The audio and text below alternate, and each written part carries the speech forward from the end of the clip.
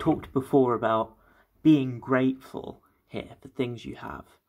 And I was thinking today about being grateful for the things you had, past tense, because that is something that is tough for me, because you want to change how you've done things, you want to change the past, and you want things back that are gone, whether that's friends, people who may have sadly deceased, or anything pretty scary and bad like that.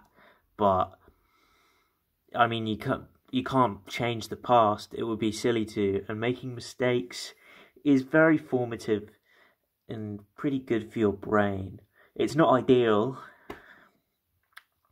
and it may seem shitty, and sometimes it can do big damage to your brain, and it can be too much.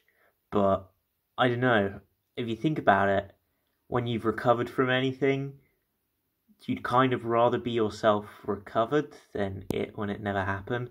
I'm sure people would disagree with that, but you can't really help other people unless you've gone through some stuff yourself. Not saying that, because it can be kind of poo to hear, oh, I've been through that as well, so your thing is invalid. Not so much that, but it's just good to validate any poo stuff people have been through. Even if people are doing poo stuff to you, it's probably for a reason, like there's something wrong with them, so, and they need help with it.